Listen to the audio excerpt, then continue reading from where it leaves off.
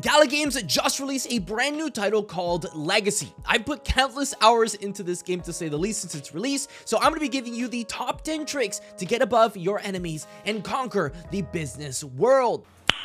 Nice.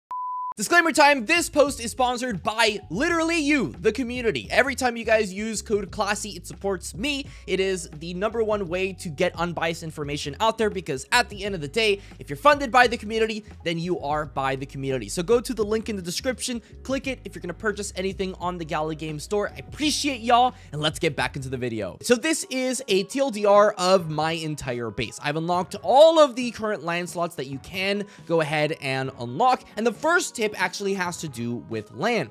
So the first land you're going to be able to unlock is the dock site. Dock site is extremely important, and when you unlock the dock site, the first thing you're going to want to do is grab all of the factories over here and slap them all the way back, because guess what? Your dispatches don't care about where they are going. They're always just going to go in a random direction. And by dispatches, I'm talking about these little trucks with these beautiful burgers on top of them. The second tip is having to do with burgers and cakes, if you have cakes.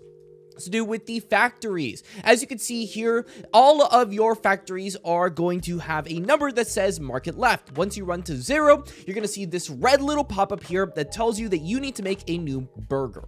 Now, when you're redesigning these burgers, first off, always take the burger out and click on this button here called value. Now, value is going to show you how much your burgers are worth at any given time. You're going to get comfortable with these numbers, but for the most part, you don't want to go crazy with, a $0 pumpkin burger. You want to go ahead, put your base on there, get an $18 little tomahawk steak. Don't need to make it look too pretty. And once you're comfortable with your burger, confirm design, and boom, you're done with that. And an even cooler tip, during competitions, this is, by the way, very crucial. You're going to right click on your factory and design product before it gets to 0. Because once your factory gets to 0, of course, you have to remake everything, and it gets really awkward with having to refill everything back up. However, if you have a design that is almost out, you can actually go ahead and design product early on, take all this out, and redesign this burger to not only make more money, but to make a juicier, meaty burger with a donut on it for $58. For some reason, they like buying it, so, toots for them, and it is what it is. But yeah, you could redesign these, and you actually get to keep the product on here. So this is absolutely crucial for competitions. And let me tell you that right now. The next tip I'm going to be giving is with this little research lab. A lot of people are going to be sleeping on this little research lab, but the research lab has to be easily probably the most important building in the game. When you get into this, the first things you're going to want to research is this right here. It's going to be your burger tab or the cake tab, depending on where you are. You're going to want to go in a straight line as far as you can go, especially if you're free to play, because these are the cheapest options. It is extremely important to do this because the gourmet burger pack, the burger grill pack, the ones later on give you significantly more bang for your buck, so you can sell those random burgers I just showed you for $60 instead of those $30 burgers that you are selling right now. And so next tip, big tip here, has to do with the dock. If you're having trouble filling this dock in competitions, and I'm talking about the most sales competition, there's a very easy way to go ahead and fix this issue. Go ahead, design product, go to cost, go whatever says 1, and just confirm design and send that thing. Just send it, full send. Remember, you have to pay your workers too, but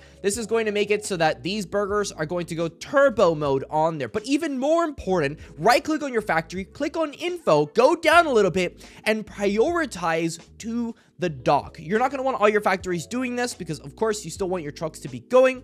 But for the most part, when it comes to factories, the dock is easily the most important structure to getting your goods delivered. Because a lot of the time, when you consistently do this and you're getting good amounts of contribution, it's going to let you do up to 80. I'm talking about 80 different burgers at a given time. And if you're freaking out about burgers being all over the place, don't worry about that. Click on info, go all the way down, and click on prioritize cleaning up when you've unlocked it. When you've just started the game, you haven't unlocked these things, and too bad for you.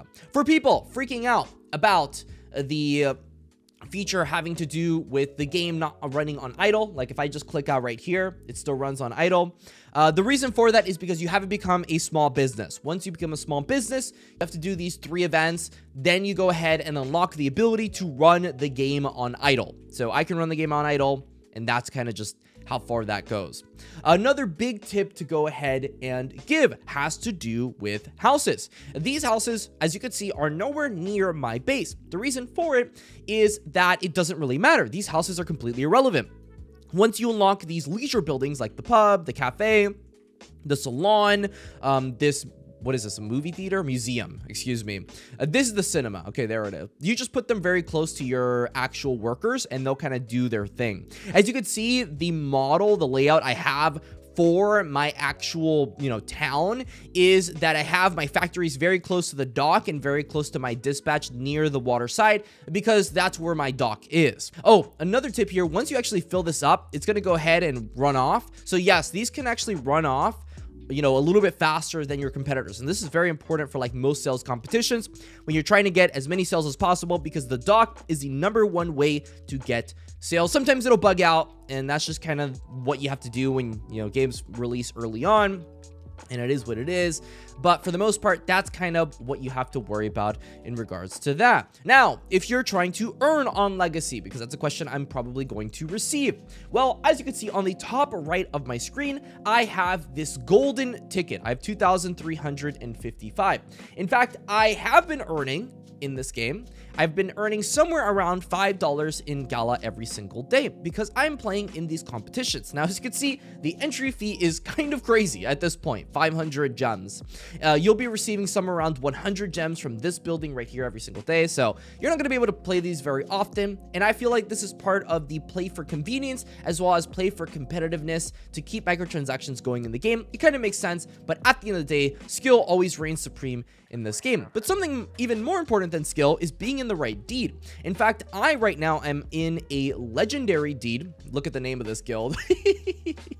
But yeah, I'm part of this guild. It's called Skull-FX. Megaplex is part of the Hydra Heads, and it's been a pleasure to play this game. You have to make sure that you're on the highest rarity deed that you can possibly get. Trust me, there are plenty of people giving these deeds out, and you need a deed to go ahead and even play the game. So make sure that you take advantage of these opportunities and get in the best possible deeds so you can earn the most amount of tickets. Next thing I have to give, this has to do with upgrades in the game. You'll see these rewards here every time you get to certain milestones. Always prioritize these. I don't care if it says you have to pay bills. Paying bills is actually a good thing. Your workers tend to work much harder because of that, and depending on how you time it, amazing for you. Now, when you get to these upgrades, you're going to see things like super upgrade tap power.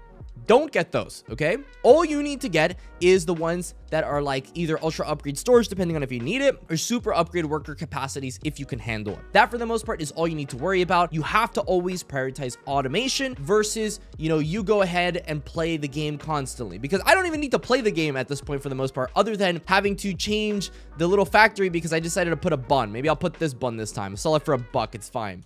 I'll go ahead and finish that later. But for the most part, always prioritize automation. And another tip I wanted to go ahead and give has to do with competitions. If you're going to be playing competitions, well, then you're going to have these warehouses that you'll unlock later on in the game. Make sure you unlock as many warehouses as possible. Very important. I believe that Fluffy Garden, it's $15,000, will give you one. I'm not sure if Parkland gives you one, but it might give you one. I know that at some point you unlock another warehouse. So you get 3 warehouses. You always want to stock them up fully with this right here. This is produce, and you earn it from your refinery right here. It's the second building in the process of actually making a burger. What you're going to go ahead and do before competitions is you're going to prioritize to the warehouse so that you can make sure that you stockpile on a bunch of produce. This is extremely important, especially in events like most sales and most revenue generated, because you're going to have 80 different burgers having to go into this dock that cost like, I don't know, 10 produce. It gets really expensive very quickly. So it's important that you stockpile beforehand 1,500 of these, and you make sure that all of those are going straight into the burger maker, because that is the best way to go about playing the game. And so if you enjoyed these tips, I love you, but always choose business over decorations, because this is the next tip in the list. As you can see here, I've got Richmond over here. He's a small business maverick. He goes ahead, gives you the juiciest tips. Always choose business over decorations. I mean, look at how much space I have. I have space all day to go ahead and put plenty of different structures on my city. And so that's going to be this video. I hope you enjoyed these very quick tips on Legacy. Hopefully it makes you win some competitions. If it did, don't forget to leave a like on this video for the value I'm giving you, because we are absolutely dominating the leaderboards right now on Legacy. Until the next time, stay classy, and that's all.